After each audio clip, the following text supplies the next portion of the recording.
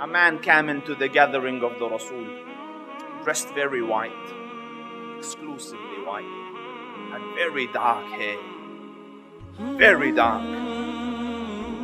And the Ashab say, لا يرى عليه أثر السفر. There was no sign of travel on him. You know, when you travel in the desert, it's hot, you should sweat. It's dusty, you should be dusty.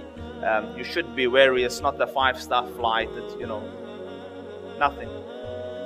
لا يعرفه منا أحد. So you would expect a person that well dressed and that fresh to be local, but the Ashab say none of us knew him, so he must be a foreigner.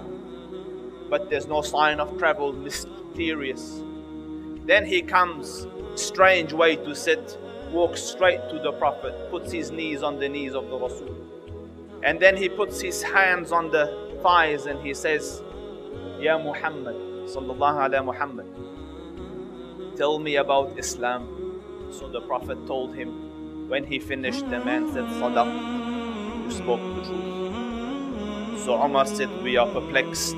You ask the question and you confirm the answer. Why have you asked for? So then asks, Akhbirni anil iman. The Prophet answered, the man said, Sadaqt. Third, tell me about ihsan. The Prophet answered, the man said, true. And then he said, فَأَخْبِرْنِي عَنِ السَّاعَةِ. Tell me, O Muhammad, about the day of judgment. So the Prophet said, I don't know any more than you. So he said, فَأَخْبِرْنِي عَنْ أَمَارَاتِهَا أَيْ عَلَامَاتِهَا. Tell me its signs, its prophecies. So the Prophet said, أَن تَلِدَ الْأَمَةُ رَبَّتَهَا. When a female servant will give birth to her master. Ibn Hajar al-Asqalani, in the sharh of the hadith, he says, كَثْرَةُ الْعُقُوقِ.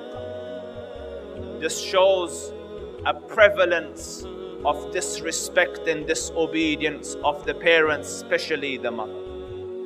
Do you understand that at the time of the Prophet, unimaginable?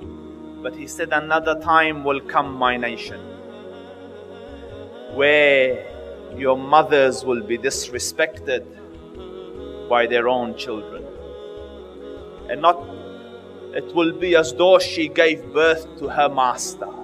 Because mothers have become toys for kids. The one, imagine the one she gave birth to has grown the audacity to ridicule and mock her, and to dishonor and disrespect her.